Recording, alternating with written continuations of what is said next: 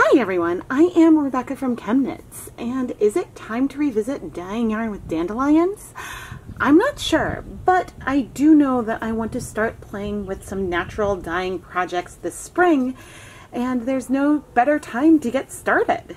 Last summer when I started playing with natural dyeing, I also started with dandelions, and I honestly had just missed the peak of where they were bloom everywhere. And I mean, there's a lot in just my backyard right now, so I don't know. I don't know if we're going to do dandelions or if we're going to do a different kind of flower, but I know that I want to start setting up a cool mordanting bath. We are going to be using an alum mordant today. In my dedicated dye stainless steel pot, I have 24 cups of water. And I want to start with pre-soaking 500 grams of yarn. So in the pot, we'll have 200 grams of wool of the Andes worsted weight yarn, which is 100% Peruvian Highland wool, 200 grams of Knit Picks Stroll fingering weight yarn, and then 100 grams of W2D4 Platnum DK, which is also 75% superwash merino, 25% nylon. And the reason for having all of these is because there's a lot of different things that I want to try with. My lilacs have not yet started blooming, but I think that those could be fun. There's a lot of yellow flowers around right now that we could maybe try out. And so I figured while we're doing this, we may as well get as much set up as we can. Now, I was not a fan of the hot mordanting method that I used last time. It took a really long time outside, and so I thought that I would do this cool vat and leave it for at least 48 hours, and that could work well. Now, right now in my pot, it's just water. That's it. But mainly I'm putting the yarn in now because I do want to pre-soak the yarn before we go ahead and get started. So I'm going to let the yarn soak in this water for, I think, 30 minutes. The other flower that has me going right now are my forsythia blossoms.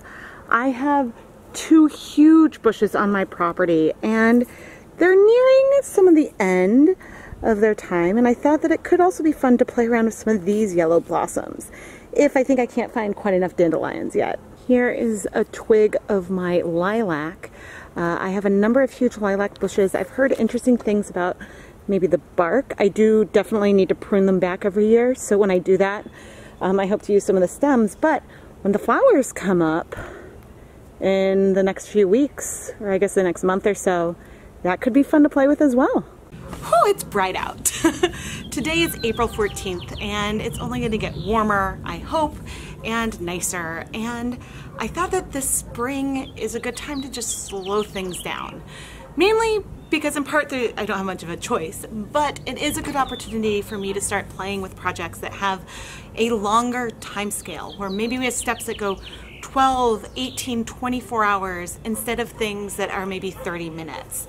This might be easier to film because I can spend some time setting it up and come back at the same time the next day, which means I can take advantage of daily rest time and my more limited filming schedule. But the timing is good in the sense that I wanted to revisit this. I wanted to catch some of these spring flowers this year, and I'm really excited to look at some of the colors that we can find in nature in addition to some of the ones we can with commercial dyes. And so I hope you guys are excited as me. I could probably have more water in here. I don't know if things are a little too densely packed. Yeah, I'm removing the liquid from the yarn just to make it easier to put back in so it'll soak up some of that mordant water. Once I go and start measuring out our alum mordant, and I'll go and put on gloves and get a respirator to put on since it is a powder. So anyway, I am just gently squeezing out most of the water. I'll be adding the yarn back in here, but that just seems easier to use the same water for the pre-soak and then the mordanting. That just seemed to make sense to me. I am now wearing my respirator, safety glasses, and gloves. Now that I'm ready to weigh out our mordant, it's a little windy so you can see the scale going a little bit. But today we're going to use potassium aluminum sulfate, which is a common mordant, and I want to use about 10 to 15% of this alum as I do have for the yarn. So I want between 50 and 75 grams of our powder.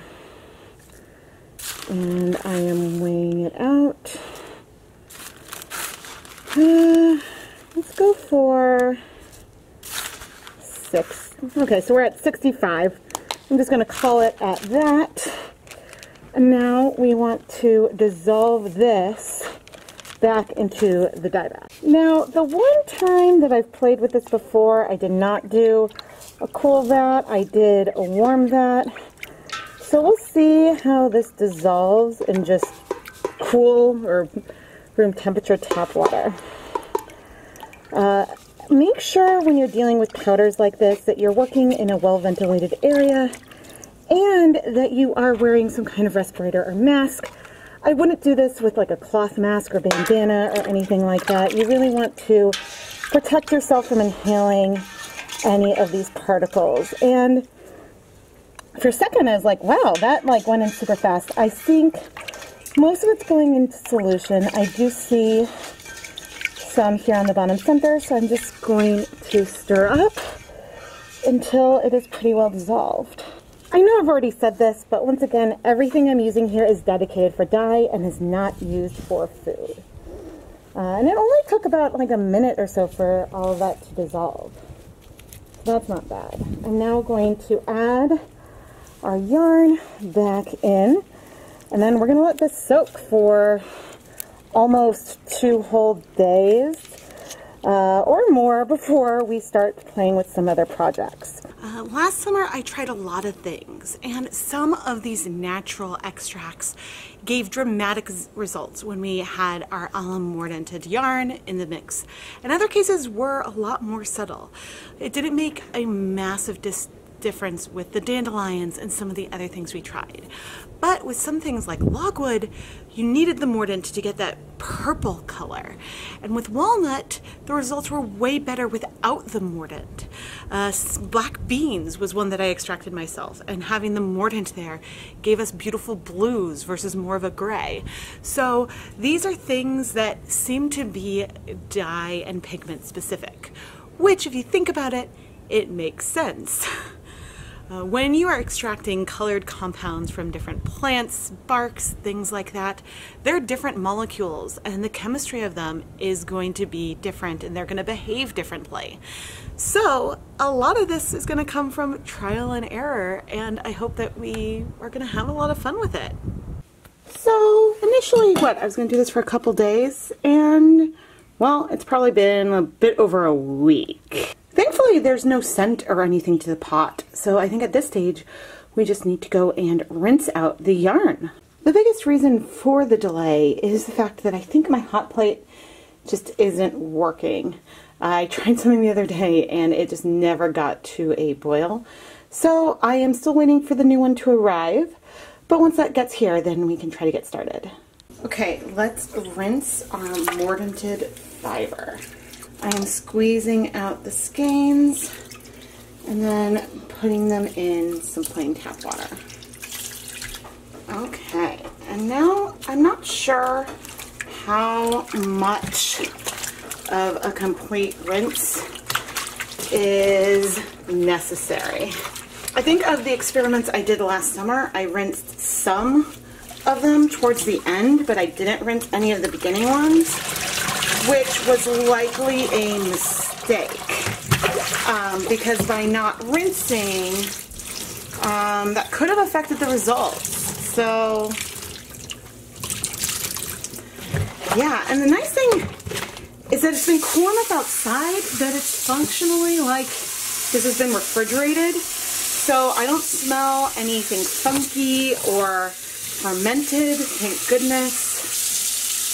It'd probably make more sense to do this in like a big 5-gallon bucket or something, but you know, doing the best we can. So I'm going to go ahead and rinse this, you know, a few more times, and then we'll set aside the yarn to store it until we're ready to start dyeing.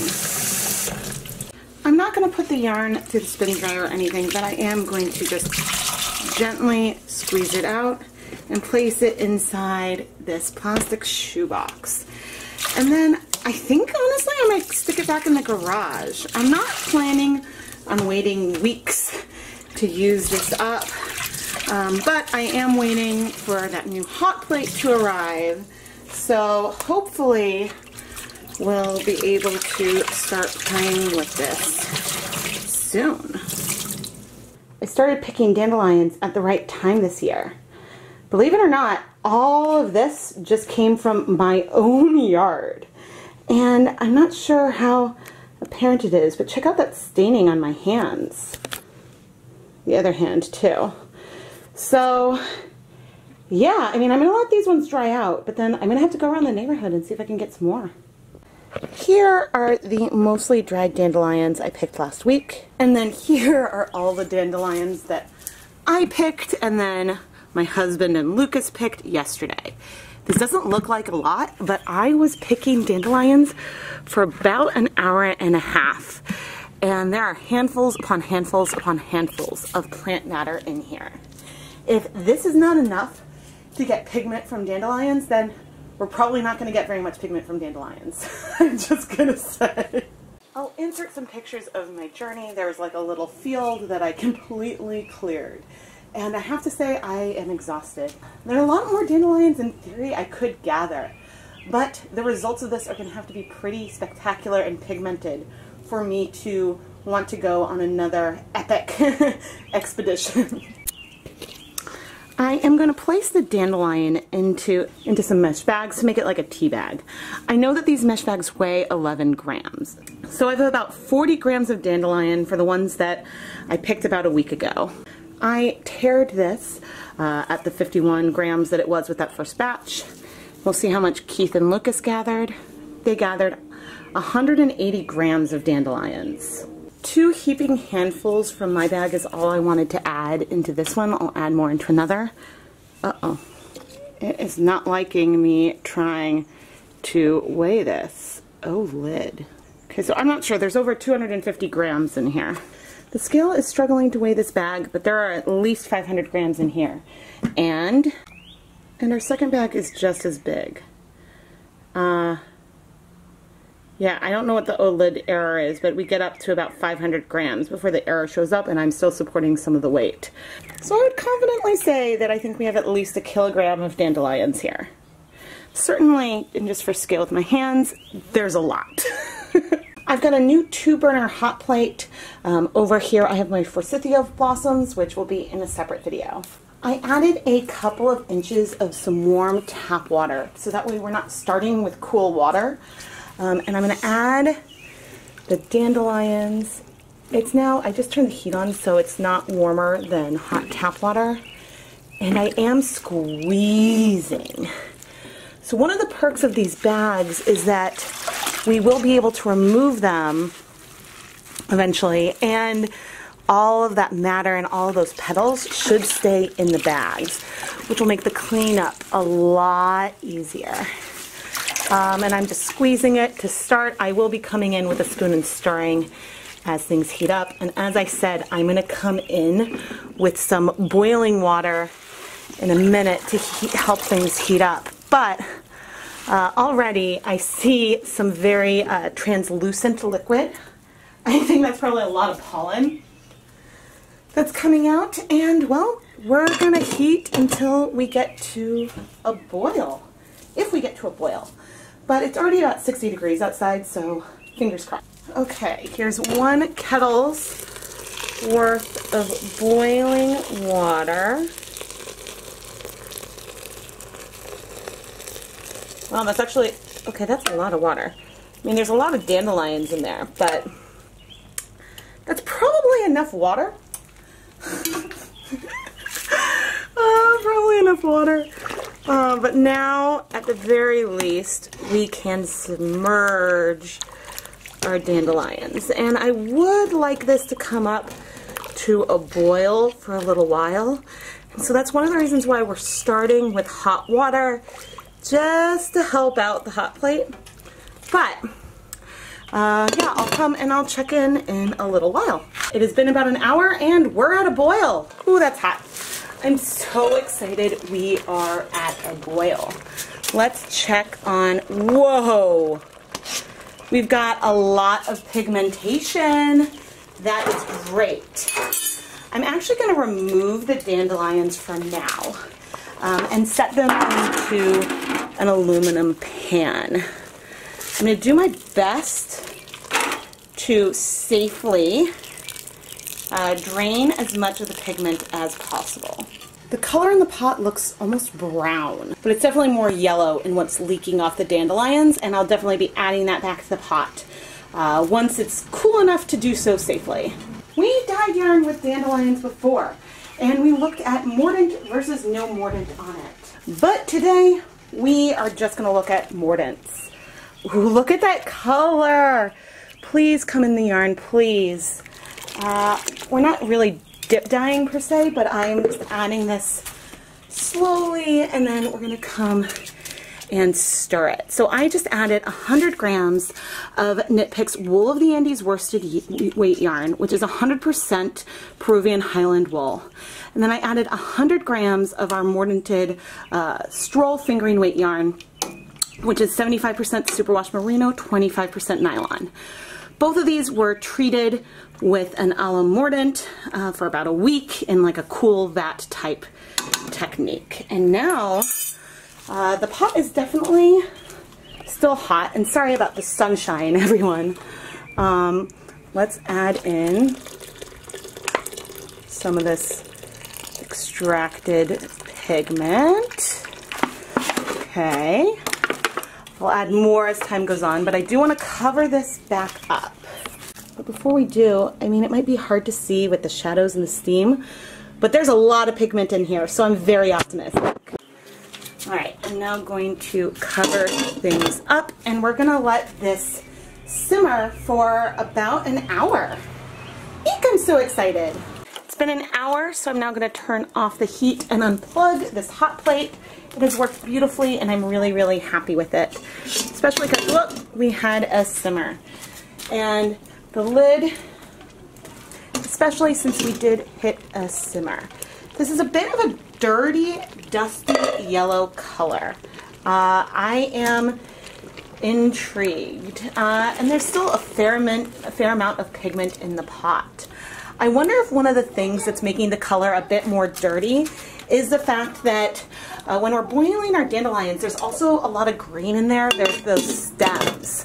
I didn't go and like pluck the petals out of the plant. So anyway, the heat is off. I am going to let this cool completely in the pot, potentially even overnight. Since it's an electric hot plate, it's going to take a long time to cool off, but so that should remain with some sustained heat for a while. It's the next evening, so about 36 hours later. Everything now is cool, and we are going to go and drain the liquid, which definitely still has pigment in it. It didn't clear, we didn't expect it to, but we're going to drain the liquid and go inside to wash the yarn.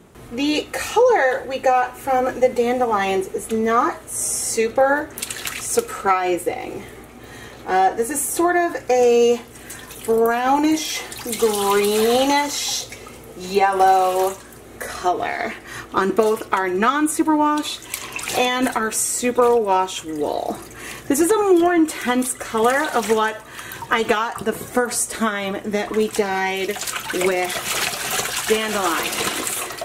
I do wonder if we did not have so much of the greenery, if I took the time to separate out the petals, if we would have gotten a more clear yellow. Nevertheless, the color is lovely. Now that we're at the washing stage, and I am going to add some clear dish soap, I'm washing with cool water. We will add soap multiple times, but the thing to be concerned about now is felting, because as you manipulate your yarn and your fiber a lot, there's just that risk. The good news is that there's not plant matter in here, so that is really good. But I am expecting to see bleeding for a while. So I am going to do a number of rinses here, and yeah, I'll pop back in when it looks like things are a little bit more clear. Alright, it has not been that long, and there's like a hint of some color left in there, but I am pretty satisfied. This was not bad. Not bad at all. I think, well, certainly on the camera monitor, it's looking more brown. There's definitely more yellow to it. But now I'm going to put this through my spin dryer and hang it up to dry. Here is the finished dry dandelion yarn.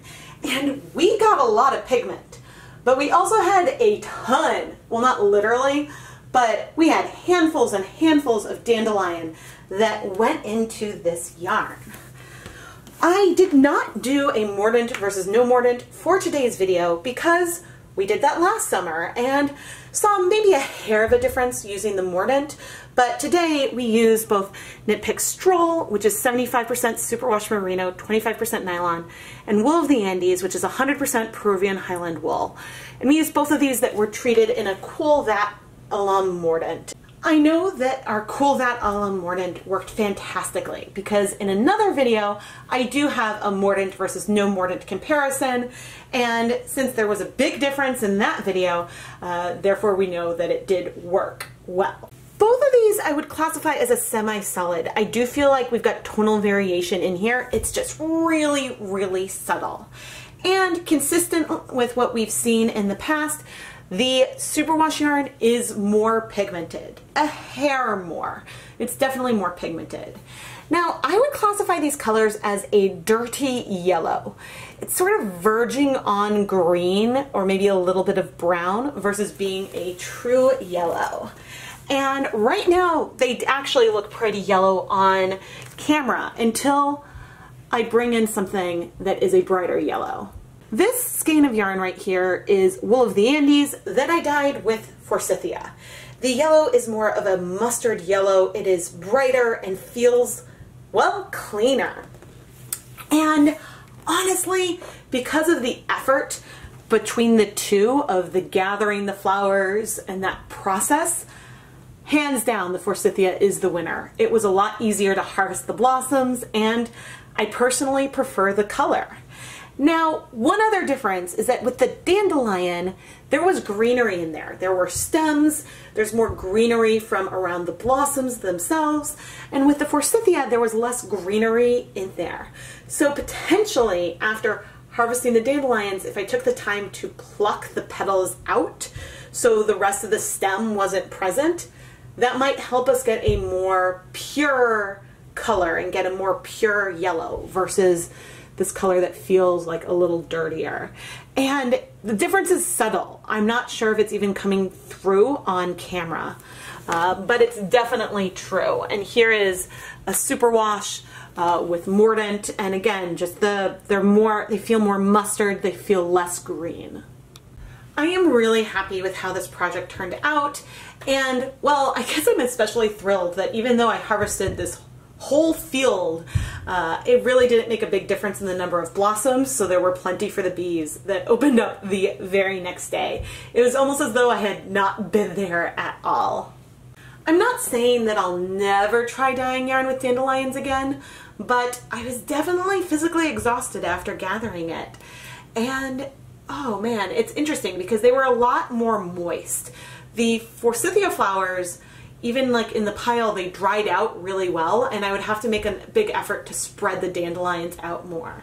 But I definitely want to explore more flowers, and when my lilacs finally bloom, right now it is mid-May and they have not started blooming yet, but when the lilacs do bloom, I plan to harvest some of those blossoms to give it a shot. And I'm not sure if it's going to come through, but in here, the superwash, you can see a bit more of some of this tonal variation. But it is super, super subtle, and I think you have to knit or crochet with it to really be sure that it's there versus being a reflection of the light. I am Rebecca from ChemKnits, and don't forget to subscribe, like, turn on notifications, and leave a comment below to let me know what you would like to see in the future. I keep track of all of your suggestions that you leave in the comments and questions, and frequently pull video ideas from that list. So thank you so much for all of your feedback and suggestions. If you love the content that I'm creating and the yarn that I dye, you can actually purchase the yarn featured in these videos through the ChemKnits Creations Etsy shop.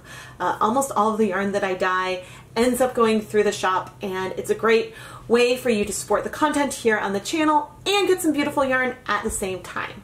There will be a link to my Etsy shop in both the video description and in the iCard, which is on the top right-hand corner of your screen. Am I waiting for dandelions to bloom next spring so I can harvest them for dyeing? Not necessarily, but I'm also open to it because, well, having a dandelion walk was ultimately fun, even if it was exhausting. I am hoping to plant some flowers that I can harvest for some more natural dyeing videos this year, or maybe even next year if I'm going to have to take a few years to harvest enough material. If anything, the sheer volume of plant matter that I used should speak volumes. If you want something that is more than a light wash of color when it comes to natural dyeing, you're going to need a lot of material. So it's just worth keeping that in mind as you are planning projects or gardens and things like that. I really hope you enjoyed this journey in dyeing yarn with dandelions. My family actually loves dandelions. We even have a dandelion print on some pillows in our living room, and I don't know, they remind us of our dog, and we just have an affection for them. I know some people think that they're a weed and go to war with them every year, but we actually really like them. So this was pretty fun to create. Thank you so much for watching, everyone.